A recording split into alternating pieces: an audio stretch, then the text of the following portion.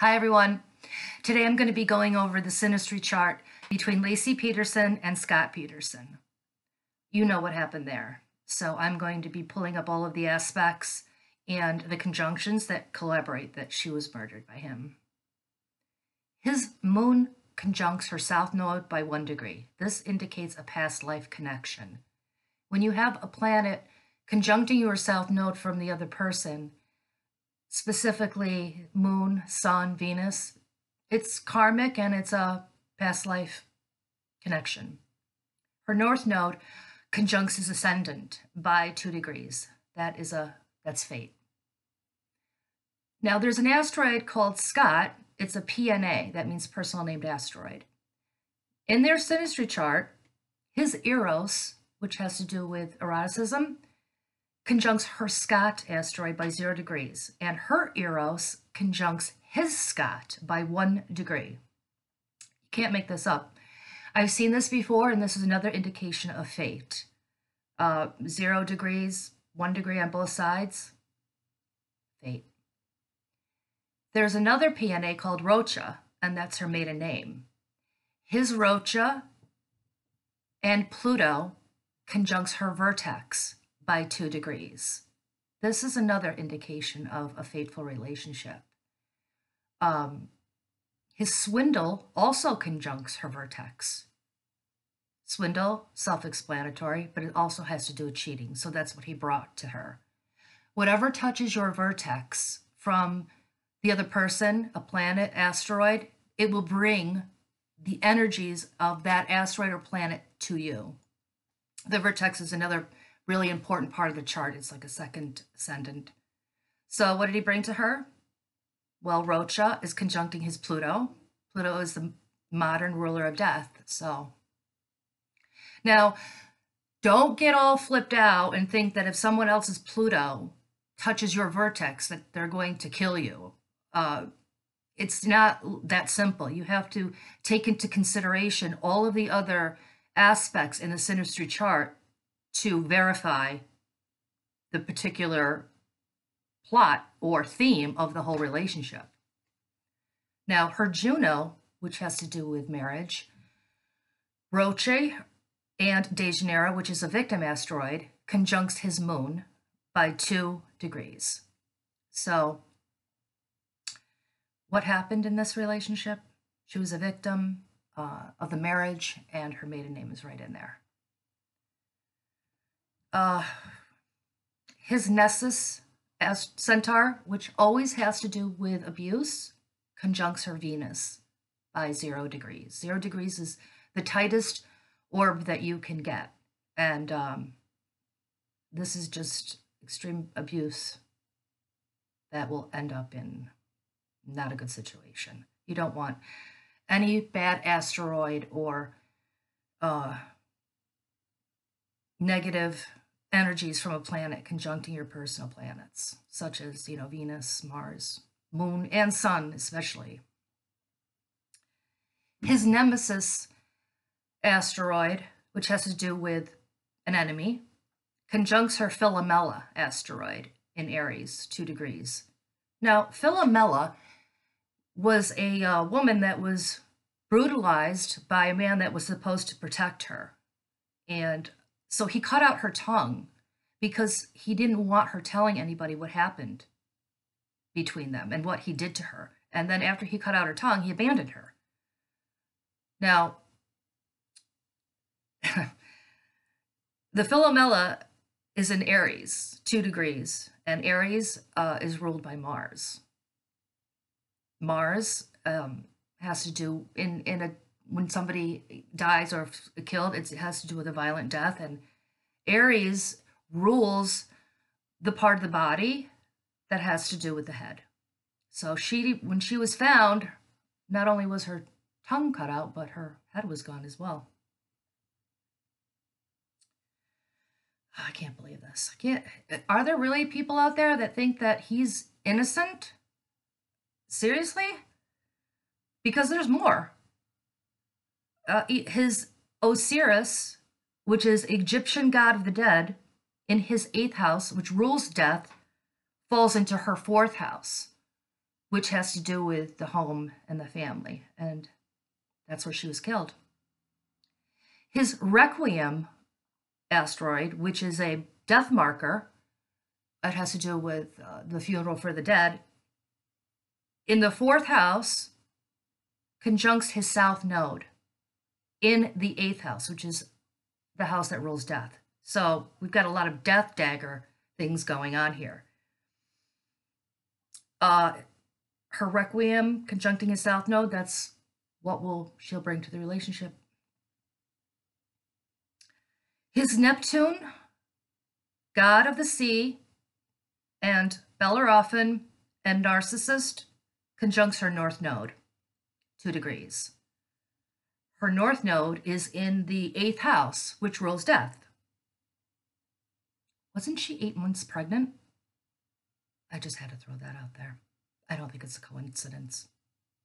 You may think it is, but the more you do charts and the more you see how everything comes together, it's not a coincidence. Now, whatever touches your north node from the other person means that it will be the theme of the relationship for you. So in this case, Neptune, there was a lot of illusions and fog that she didn't see him the way she thought he was when she met him. It's like looking at somebody through rose-colored glasses.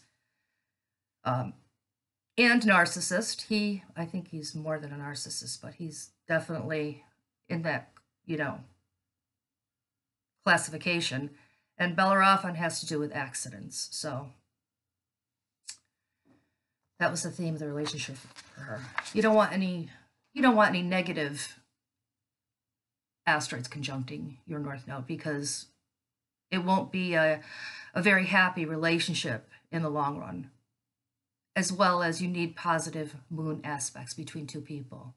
Moon conjuncting the moon, moon sextiling the moon, moon trining the moon. They didn't have that. Now, her asteroid Bride and the asteroid Melpomene conjuncts his descendant by 2 degrees. Bride, self-explanatory. Melpomene has to do with tragedy. His groom and Chiron conjuncts her ascendant by 3 degrees.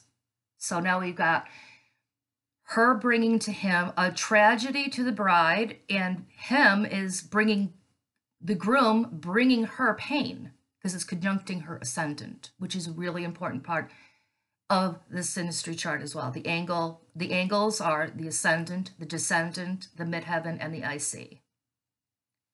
His Jupiter and Lachesis is a death marker. It's an asteroid. It conjuncts her midheaven, 2 degrees. Jupiter is the largest planet in the solar system, so whatever it touches, it magnifies. And in this case, death, conjuncting her midheaven, means the whole world saw this trial and it was, nationally known. The midheaven has to do with what the public will end up seeing in your relationship. His finale, a death asteroid, conjuncts her south node by 2 degrees. So what did he bring her? Finalizations. Her Ixion asteroid, Ixion means murder. In Scorpio, ruled by Pluto, it's in her 7th house, and it conjuncts his Requiem, death marker, funeral of the dead, and Ixion by 3 degrees. Wow. Okay, so let me go over this again. Her Ixion, the murder asteroid. It's in Scorpio, ruled by Pluto. Pluto is the modern ruler of death. It's in the 7th house, which has to do with committed relationships. It conjuncts his Requiem, which is a death marker, and Ixion. So now we've got death markers on both sides, and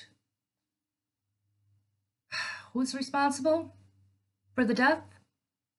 His Scott asteroid sextiles her Ixion exactly 0 degrees. Sextile is a 60-degree angle, and the energy flows easily on that, on a sextile. So her Chiron, this is in her natal chart now. Her Chiron, which has to do with pain, conjuncts her Atropos, which is a death asteroid, by 2 degrees. That means that she's going to have a painful death. His Atropos squares her sun and Phoenix, 2 degrees. Atropos killed her behind the scenes, and in her natal chart, sun is conjuncting the asteroid Phoenix, which has to do with death. Okay, now this gets really interesting. People could say, oh, this is just another coincidence. It's not. His Andreka asteroid, that has to do with evilness.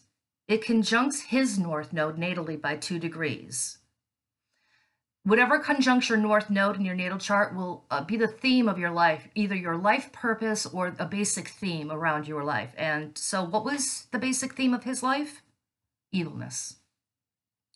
Now, there's an asteroid called Connor, and Connor was the name that they were going to give to their son when he was born. Well, obviously that didn't happen because, unfortunately. That asteroid Connor conjuncts his north node. So we have evilness towards Connor, conjuncting his north node. Oh. What else? There's something, I missed something with this explanation. Oh, his Andreka asteroid, the evil asteroid, also conjuncts her Connor asteroid. So we've got Andreka conjuncting her Connor conjuncting his north node, and that conjuncts, it's in the sign of Capricorn, which is ruled by Saturn, and Saturn is the ancient lord of death, which is in her 4th house that rules the family and the home. She was killed at home. Okay, so I hope you enjoyed that. I hope it didn't get too confusing towards the end.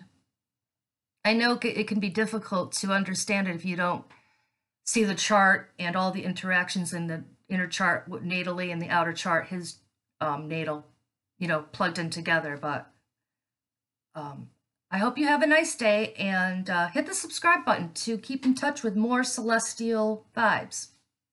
Have a nice day.